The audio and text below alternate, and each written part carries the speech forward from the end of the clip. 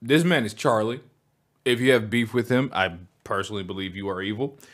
2, Sneako. We all know Sneako from the Red Pill Manosphere, right? We all get it, okay?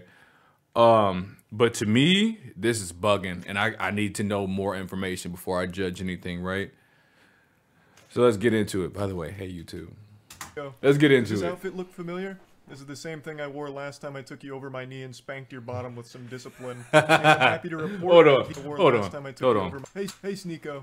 Does this outfit look familiar? This is the same thing I wore last time I took you over my knee and spanked your bottom with some discipline. And I'm happy to report that these are back in stock and a lot more at moistglobal.com. Last time I talked about you, I used you for a merchandise push as well, so might as well stick with tradition. I bet just seeing me in this attire again has just sent you on a full-blown Winter Soldier episode with your eyes rolling into the back of your skull as you're experiencing post-traumatic stress disorder, because the first video I made on you offended you to such a high degree that you have not stopped whining since. It's already been 3 months, can you believe that? How time flies. You started shit with me by insulting me and my girlfriend out of nowhere, so naturally I responded by making fun of you in return, and showcasing the reasons why I don't respect you. But unfortunately I failed to calculate just how much of a sensitive fucking loser you are, because this hurt your feelings to such a high degree it's become like an Armageddon in your brain. 3 months you have continued to melt down about this. The day after I posted my response, you went on stream and had a huge unhinged melt to such a high Now, we remember John Morant's situation, right? Okay, proceed. I'd agree, it's become like an Armageddon in your brain. 3 months, you have continued to melt down about this. The day after I posted my response, he went on stream and had a huge, unhinged tantrum and meltdown about the whole thing, and then he sent some of his viewers over. So I was joking with them, saying like, oh, you guys must have just stopped the Cuties watch party over there at Sneako's stream, right? Welcome cucks, that kind of shit. And it got really under his skin in a big way, so he started dancing around with a gun and threatening to come shoot me. So he kept saying, oh, you're started dancing. Terrible trigger discipline. Terrible. Dancing around with a gun and threatening to come shoot me. That bitch is on safety. So he kept saying, oh, you're in Tampa, right? I'll come see you. Waving his gun around and dancing. You wanna watch my clips? Watch my clips. Watch my clips. You want me to watch your clips? Watch my clips. You ain't about that smoke. These are the only clips I'm watching, you were? Now the reason he keeps saying watch my clips while threatening me here is because during the stream I couldn't watch him live because he just kept shouting slurs. So I said watch my clips to see what I was saying about you. I had to communicate via Twitch clips. And I'm sorry to be that guy, this is like the grammar police of guns, but he's a fucking imbecile. You absolute buffoon. What you have there is not clips. These are mags. They're mags, not clips, you absolute fucking dummy. The same way that this is also a mag. They're all mags. Stop saying clips, you look fucking stupid here. Anyway, sorry for the gun anatomy lesson. He was very upset, gotta love so Charlie, he was threatening bro. to come shoot me, beat me up, all of that, because I hurt his feelings, and it's been festering for quite some time now. 3 fucking months. You love to bitch about how everyone's canceling you. These soy boy NPC bots are all canceling you. It's all you do. You treat the teenagers in your Discord like they're your goddamn therapist. Just going in there to complain about the invisible boogeyman canceling you again, shaking your fist at the clouds. I also love that you treat this Discord server like it's your PR team, so you have them work on your responses on Twitter because you're not witty enough to come up with anything on your own. You have no ability to banter. You can't insult anyone. Anytime you're pushed, all you fall back on is one of 3 things: soy boy, bot, or NPC, and that's it. You never deviate from this path. Which is ironic, because you're, like, literally a sheep. You have 3 programmed responses. You're, like, the absolute worst character, side character in an MMO. It's pathetic. But I'm getting sidetracked. You love to be super public about how much you hate antidepressants and you shit on anyone who takes antidepressants, but with the way you talk in your Discord server, I'm pretty convinced that you're only 2 or 3 messages away from asking your community to source antidepressants for you under the table to help with all this mental anguish you're going through. And I think that'd honestly be a good idea. It might help you. But I'm putting the cart before the horse here. How did we get to this point? I wasn't ready for well, that. He shot shots fired. And I fully planned on that being the only time I ever talked about this asshole. I really did. All I wanted to do was highlight why I personally don't respect him. I know a lot of people criticize me for not tackling his points, and to that I say, bah humbug, this fucking goober didn't make any points. All he did was insult me and my girlfriend. He insulted me and my girlfriend because I made fun of one of his friend's blatantly fake stories. He resorted to childish name-calling like, I'm ugly, and I don't go outside. That's not making any points. Like, what am I supposed to debunk there? No. Now, Charlie, we know you don't go outside. All right. No, we know you got a social life, but you do need some more sun. Okay, you do need some more sun. All right, and I say that with love. So actually, my mom thinks I'm handsome, and so does my girlfriend. So you're wrong. You are handsome, Charlie. He's a handsome man. The whole point of the video was highlighting why I don't respect him. Short. I'll go ahead it's small, but he's handsome. Give you a previously on Dragon Ball Z lore recap to bring you up to Rich speed as hell, on the so points I was making for why I think he is a pathetic piece of shit, and his opinion holds no value in my eyes. Is because he publicly defends Cuties as one of his favorite movies. So Cuties weird. was a Netflix film that used real child actresses in sexual situations. So they sexualized real children. A fact that Sneako himself acknowledges, but writes off as being okay because it's realistic, because in the real world, children get sexualized. I'll say it again. Regardless of what the intention of the film was, they missed the mark because what ended up happening is they sexualized the child actresses. That is a problem. Full stop. Even if the message was supposed to be the opposite, they still ended up contributing to the very problem they were speaking out against. I was about to smile right there because how bad he's shitting on Sneako. It's a pretty good movie. Wasn't a good time to ready smile hate though. Like everybody else, I saw the cover and I got clickbaited. So did you. You got clickbaited. The thing about Cuties is it's not an unrealistic film. Like yes, it shows children in a sexual way, but this is not unusual now. And the people who are really mad about this aren't Gen Z. Imagine claiming children in sexual positions is clickbait. Yikes. That's Snitching rough. on yourself. You admit that the children were sexualized. That is You bad. admit that you wanted to see that. That means the movie failed in its mission. I don't know what you don't get about that. But regardless, I'm not here to just That's keep hammering home the same points. That's disturbing. Another thing that I talked about for a reason I don't respect him is because he battles with his own sexuality. He is very public bisexual about how he used to go to these swinger parties. I think he says 4 in total over the course of like 2 weeks, where he watched his girlfriend get fucked by other men.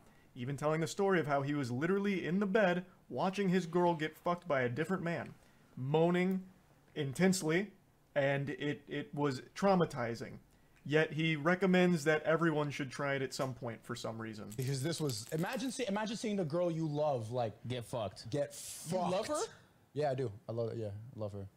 I was about to say I love this bitch. I'm like, no, let me not say that. I love my. Nor can I look at another penis in the bedroom. And you allow the love of your life to get fucked by another man. What happened to the other agreement? I'm crazy. The first time, as soon as I saw it, like. Hey, wait, hold up. Side note, shout out to Agent and Low. Alright. Comes in, I just got up and walked out. Peer-to-peer podcast. Bring that shit back. Like, feeling traumatic thoughts, like seeing her with another person. It's a lot. It's a lot. But I think it's something everybody should do just to test. You know what? So my point with this was, why is this the guy that's lecturing everyone on their relationships, shitting on people's relationships, when he himself is in one that makes him very upset and he can't come to terms with it? Now, if he's open about being a cuck and happy and proud to be a cuck, that's what I was fine, gonna say. But he's not. It makes him mad every single time. That's just beta. So why the fuck is this insecure guy the one that's the moral authority on healthy relationships all of a sudden? That was the point of me bringing up that clip.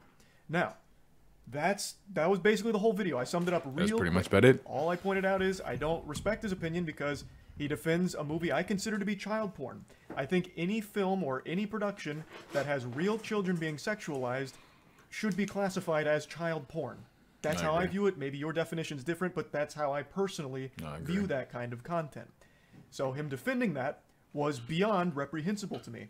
And him being very public with his cuckoldry and how scarring it has been, it should be a lesson, an example that he himself is not great when it comes to relationships and all these things.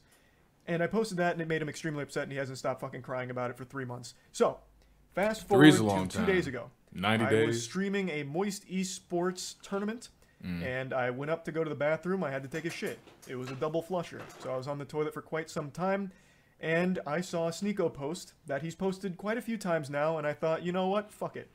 I'm not doing anything else right now on the porcelain throne. I'll play in the pig pen. So I did. For 3 months now, Sneako's had this adorable little collage that he made that looks like it's straight out of a 16-year-old girl's diary with pictures of boys from her class that she doesn't like. all about people that have hurt his feelings. This is his wall of shame for Hassan. people that have insulted him online. What's even sadder about it is he purposely leaves out people that he's afraid of. So Turkey Tom, for example, made a whole video talking about Sneako and how pathetic he is. And Sneako tried to talk a big game to him, even challenged him to a debate, which Turkey Tom accepted with jubilation. He was ecstatic. And then Sneako kept ducking him, ghosting him. So he leaves Turkey Tom off of this list because he's afraid to actually talk to him. And he also leaves off quite a few other people, but the most notable other one that is comical for the absence is Brandon Buckingham. Brandon Buckingham is an internet content creator that Sneako lied about for a long time, and they had a lot of beef, and Brandon Buckingham actually challenged him to a fight. And Sneako is very fearful of him. We'll get into that more in depth in a moment, but I just need to set the stage a little bit here with this collage. So after seeing this for the 100th time in the last 3 months, I finally just said, holy shit, you pathetic, sensitive, soy little worm. I made fun of you for watching your girlfriend get fucked by numerous other men and also insulted you for defending child porn. That's not cancellation. That's just spitting on you for being a pitiful, sad cuck. Damn. And this puppy really blew up on Twitter in a big way. Oh, yeah. 25 million. I will say it again. Damn. What I did and what I am doing right now is not canceling you, Sneako. I am insulting you. I am making fun of you. Something that you were supposed to be a pussy proponent of. Sorry. Right? Wasn't like one of your big things like bullying needs to be brought back. So now that I'm making fun of you, what, all of a sudden now it's off limits, now it's canceling? You have become the SJWs that you criticize so much. I don't know how you don't realize that. We continue. He says, you know in your soul you would never say that to my face. To which I respond, you literally have a collage of people that hurt your feelings on the internet. You haven't stopped whining about me for months now, you goofy NPC. Even if you beat my ass in a fight, it doesn't change the truth. You're still a cuck who also defends child porn. Bang. I think this is important to talk about, and I just talked about it recently. When you are getting your feelings hurt and your immediate response isn't to fire back with insults, jokes, whatever, it's to challenge someone to a fight, you've taken a huge L. You've shown that the person has got under your skin, and the only thing you can resort to is a caveman brain of, I'll beat you in a fight. Sneako, you beating me in a fight doesn't unfuck your girlfriend from the numerous men that had sex with her in front of you. It doesn't do anything. Everything I've said still stands. Nothing changes. It doesn't even salvage your ego.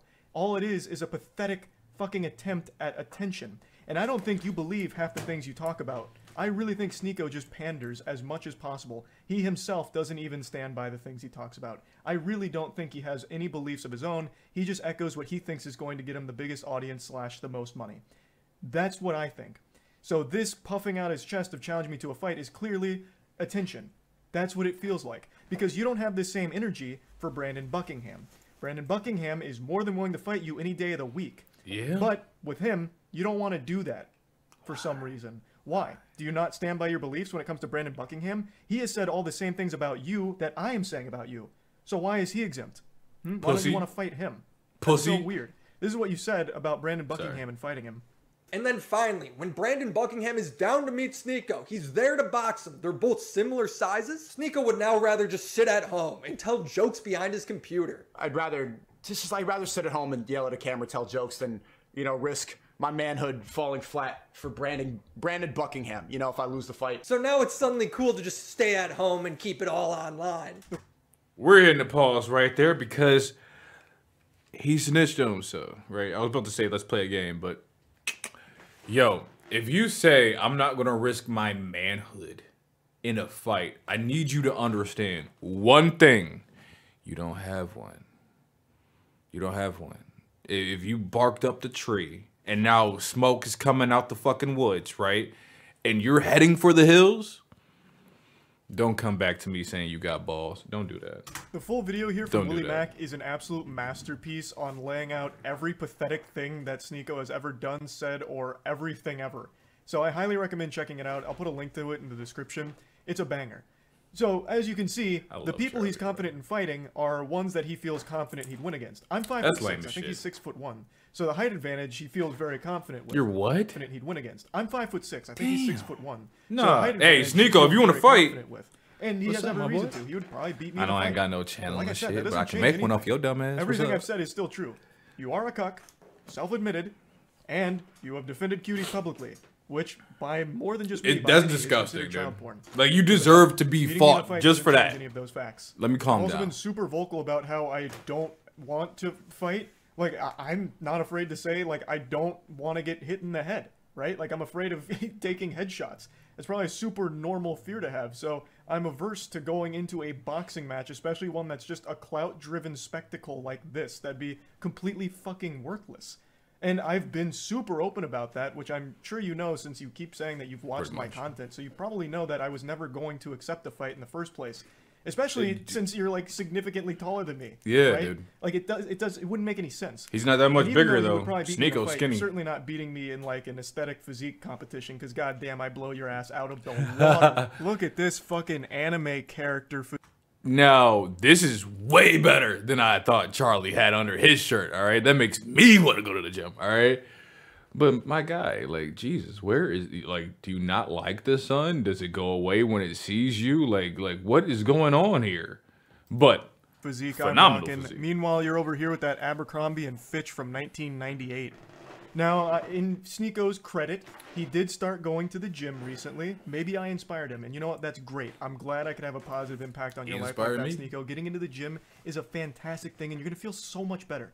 And I know you'll start seeing results soon as long as you keep at it. Amen. And then finally, our last exchange goes very similarly to the others. You're not special from the other 10 soy boys who say the same thing. If you got a problem, stop talking on the internet. Let's solve it. So I said, got your Discord still working on responses? Brother, I have no problem. You started it and I made fun of you in return. You're upset about publicly admitting to cuckoldry and get mad at me for bringing it up. You should be mad at yourself instead. Have some self-reflection. Which it's true. I don't have a problem. You literally started it, Sneako, and you even asked your audience to let me know everything you said and send me your clips. You actually asked for a response, and then got super upset when my response was a little too mean to your feelings. How is that not the ultimate cuckoldry? Like, even more so than your girl getting clapped by 1,000 men. How? Like, how can you, with a straight face, still call other people soy boys? I'm not kidding, I really didn't want to keep talking about you, but you won't stop talking and crying about me. It's sad. I understand you have a humiliation fetish, so hopefully this whole thing has helped you orgasm one more time from all of it. I don't think it's fun dunking on you, Sneako. I don't.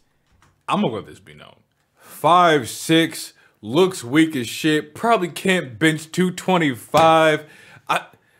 I want no beef with this man. He will shred me apart on the internet as if it was his job. He is Shredder. He is Grandmaster Shredder, right? I want no beef with Charlie, boy. And I'm certainly not canceling you, but you keep doing this. So you forced my hand to make fun of you again. Damn. But anyway, that's about it. See ya. Wow. First of all, Charlie, that was great. That was great. Thank you for making me laugh. Thank you for making my day. Fucking awesome. Awesome. Well, I mean, it looks kind of like, you know what time it is. Well, it's almost time. Let me say my last little piece. Bro, don't run from smoke. All right, now you know what time it is. It's time for you to hit the noti bell, get to know me well. Ain't nothing left to say. Everybody have a blessed day. I love y'all.